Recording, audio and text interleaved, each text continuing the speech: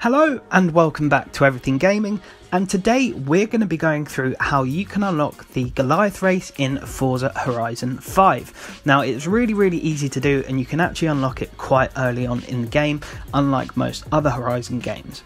Now, in order to unlock it, first of all, you're going to want to basically level up through your accolades, so complete the initial drive, the first few races, unlock the first house, and then continue doing more events and races as you continue to build up your accolades and leveling them up. Now, once you go into your Horizon Festival, you'll be able to build and invest in multiple Horizon Festival stages, but the one you want to focus on in order to unlock the Goliath Race is the Horizon Festival main stage in Mexico. Now, all you'll need is 2 points from earning all these accolades, and that's to unlock the Vocho sort of story mode, and then you can unlock the Goliath Race with one of those points. Now, you can invest in various others. I believe it makes you invest in one other first, but then you can go back to the main stage and invest into this and unlock the Goliath Race. Now, what I'm basically going to show you is the car that I use for this, and then just show you snippets across various biomes throughout the race and the results at the very end. Now, this race, it says there is 34 miles, so it is quite a big one. Of course, this is the biggest map that they've done, so it will take you a fair amount of time depending on which car you used.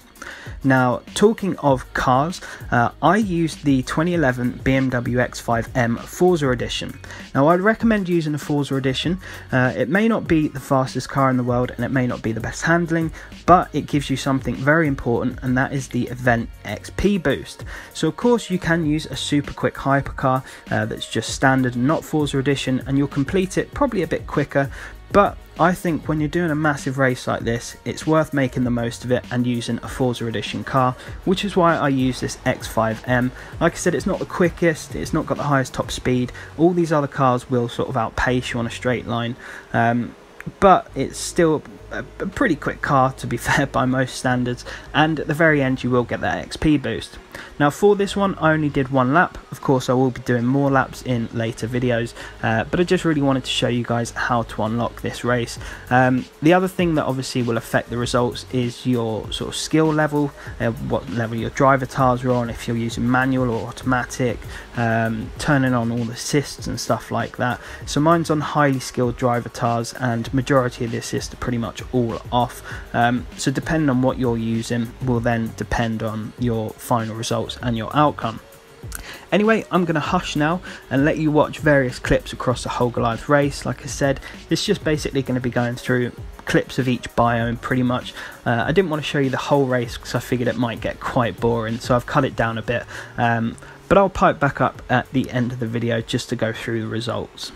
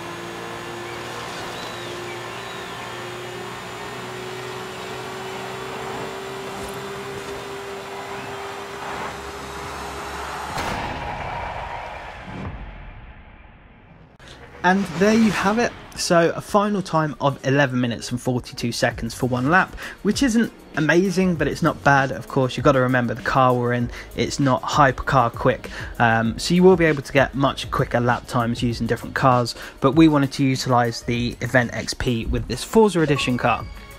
Now, the results weren't too bad considering it was an 11-minute race and it was only one lap. So we racked up 40,000 XP points, which is pretty good. That enabled me to level up, I think it's about 3 times. Plenty of accolade points, and although it doesn't actually show your final credit earnings, it was about 160 something thousand credits, so I was on about 667,000, and now it's turned to about 830,000. So all in all, it's not a bad result. Obviously, if you're going to do 10 laps, it's going to be much more credits and XP, and if you're going to do something ridiculous like 50 laps, it's going to be very well worth it, although it probably will take you about 7 hours or so, depending on what car you're going to use. But hopefully this video helped you out and you can all hop onto the Goliath race now, or whenever you hop onto the game. It's, like I said, super easy to unlock and you can get it very early on. If you do struggle with anything, just let me know down below in the comments. I'm always happy to help you guys out as best as I can. And if you did enjoy, I would very much appreciate if you could drop a like and of course subscribe, because I will bring out tons and tons more of Forza Horizon 5 videos. Hopefully you will find them interesting and very helpful, but stick around for them. But apart from that folks, I want to wish you all the best. Make sure you stay safe and take care.